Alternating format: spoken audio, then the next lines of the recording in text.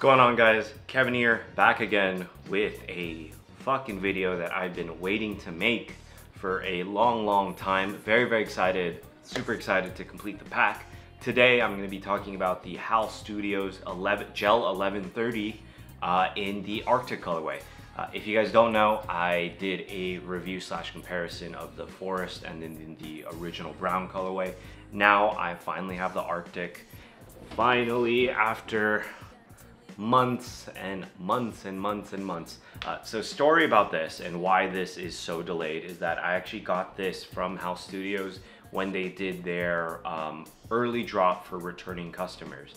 So like what they did is that they allowed customers who previously bought either of the previous Asics shoes preferential treatment, and then they had first dibs on the stock. And I was a part of them because I bought both the Forest and then the original brown colorway from their website, and they shipped it off really quick. But the issue is that once it was dropped off to the Australian Post, it pretty much just disappeared. The Australian Post have no idea what happened. HAL has no idea what happened. And then it was a lot of back and forth between HAL and the Australian Post. The Australian Post just said that they didn't receive it, but on the tracking it says that they did, but it never moved from Australia. So it was that whole thing. Seems like other people are having the same issues with the Australian Post and with this release in specific. I know at least 5 or 6 people that reached out to me and asking me if I've received the HAL Studios pair yet, and it's been maybe 4 months, 5 months since the drop. So if you guys were looking forward to the video, my apologies for the delay, but I was able to pick this up secondhand actually for quite cheap. I picked this up on eBay for $120, which I think was a fantastic deal given that I was willing to spend $170 shipped from HAL, and it was only lightly worn, so I'm glad to have it in hand. And let me pull out the other 2 colorways. Actually, before I talk about that, here's the box. It is in that Glacier white, so it's a very almost flat white with Asics kind of shiny print there. Came with a spare pair, or I guess the spare pair is the red rope laces there, but they also came up laced up in a flat white Arctic color lace, and there's no other extras. I know that it came with a keychain, but when I picked up my pair, the seller didn't include the keychain. Oh well, it's all good. Also, I guess if we're gonna compare, here's the Forest and then the Arctic, and then here's the, I guess, the Earth. Here all 3 of them are. I'm not sure how good of a comparison that is. Here, these are. So here are the first 2. The first 2. Let me hold up the right shoe of each. Here they are. Absolute sick pack. Big fan of what HAL Studios has done, and really just their entire brand just in general. They have very clean branding, high quality, very simple, flat design, and I'm just a huge fan of it. I was particularly a big fan of the Arctic colorway versus the other 2. I would honestly rank the Arctic color as number 1. The Earth color, ooh, professional. The Earth color at number 2, and then the Forest at number 3. Not necessarily saying that the Forest is a bad color, but man, beautiful. The reason why I would say that the Forest is at the bottom is just because, I don't know, the green is nice, but it's mostly predominantly green. Maybe I'm just a sucker for white or light colored base pairs, but super sick. So let's talk about the Arctic, and then we'll go into the comparisons later. So talking about the Gel-1130, the Arctic colorway. This color is a, like, it's not so off-white yellowish. It's more of like a cool off-white, if you get what I'm saying. Very interesting. The promo images were beautiful because they were in, I believe they were in Greenland or Iceland, where there's a lot of hikers there, and that's where this rope lace was inspired by those climbing ropes. And I just love the detail of the dipped lace tips. I think that's a really, really nice touch. And just talking about overall, it's a big open wide net mesh with some nice leather panels all throughout the shoe, the Asics logo being of this very, very thick and fuzzy and nappy suede.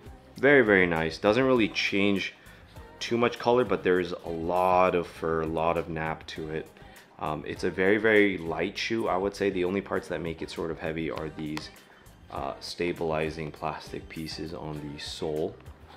Flipping over to the inside, again, pretty nice black leather, pretty nice white leather. On one of the shoes, it says HAL with this back sort of tab. The other shoe says Studios. The insole is an ortholite insole that says HAL Studios. Sipping that back in. It's a flat, I wouldn't say textile, it almost feels like a faux leather insole, but it's very flat with a light HAL Studios and Asics branding right there. Love this shoe, absolutely love it. Love the leather lace holder right there in the middle, as well as all this. God, such a fantastic pair of shoes. Little Asics logo right there. Yeah, and this quickly is honestly #1 for me in terms of like their Asics 1130s. Now let's do a comparison between, or I guess among, all three pairs. So let's start with the OG pair. So something you do have to note is that I believe this OG pair I got in 8.5. Yes, and then this pair I got in an 8. So the Forest pair does look quite bigger.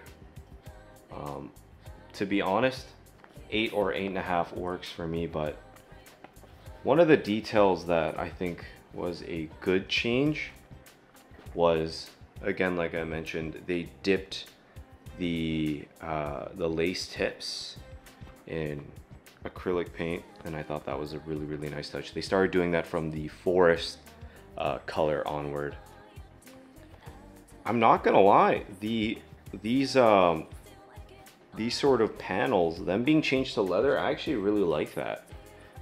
The original was an all suede throughout, and definitely the first release, the suede on this black one wasn't nowhere near as nice as the suede that's present here.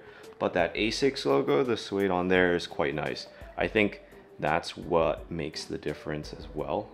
I think you can also kind of see, I don't know whether or not they changed the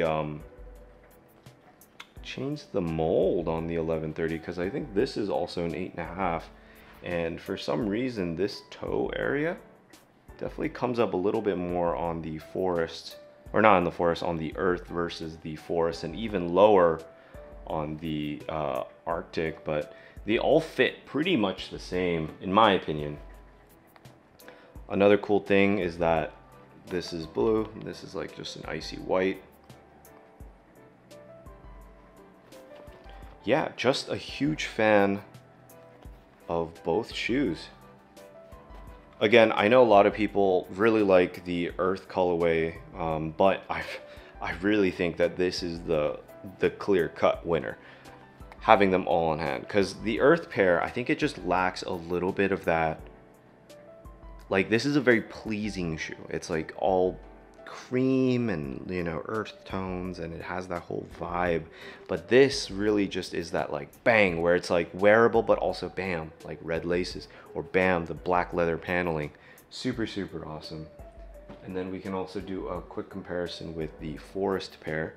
The Forest pair is also extremely nice. I guess, honestly, looking at it now, I think the reason why maybe I don't like the Forest pair as much versus these is this brown leather panel. Just because it's not as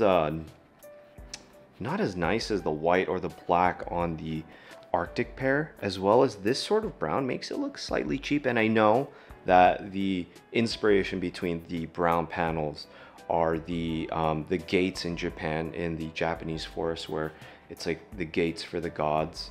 But I just think the idea of it, maybe it could have been like a lighter brown, but that's my only critique, really. They are both really, really nice shoes, and I'm sure they are just on everybody's like grail list. Such a nice shoe. If I remember correctly, the Forest colorway is going for the least. I remember that the Forest colorway on like resale sites, they're only going for like less than 200, but correct me if I'm wrong, post like editing Kevin. But yeah, wonderful, wonderful pairs of shoes. I would recommend going true to size. So I'm an 8 to an 8.5. I got 8.5 in both the other pairs and they worked fine. And an 8 in this also works fine. With the 8.5, there's a little bit of room, but sometimes I prefer that. In the 8, it's a little bit more on that snug fit. But to be honest, again, I don't really mind. Very, very comfortable ride. The 1130, even if you don't pick up the HAL Studios pair, I think the 1130 in general is a very killer budget model, because I think it sits right behind the GT60 in terms of pricing, and the 1130 is that clean retro runner. You can honestly wear it just as well as like a Vomero or like any sort of like old school New Balance runner. So yeah, let me know what you guys think of the HAL Studios Gel-1130 Glacier Arctic color. Do you guys like this colorway versus the other two? Let me know of your opinions down below, and let's get like a dialogue going. I'm pretty good at responding. Again, for me, Arctic #1, the earth tone pair on #2, and then the forest pair on #3. This is just my opinion, not saying I don't like the forest pair. The forest pair is definitely an amazing pair of shoes, but the Glacier is A1. Another thing, I feel like it's always like another thing. I keep forgetting to mention this. The Forest came with 2 laces. The OG came with 3 laces. So just in case you are in the market for any of them, keep that in mind. So yeah, thank you guys so much for watching. I will talk to you guys next time. Peace.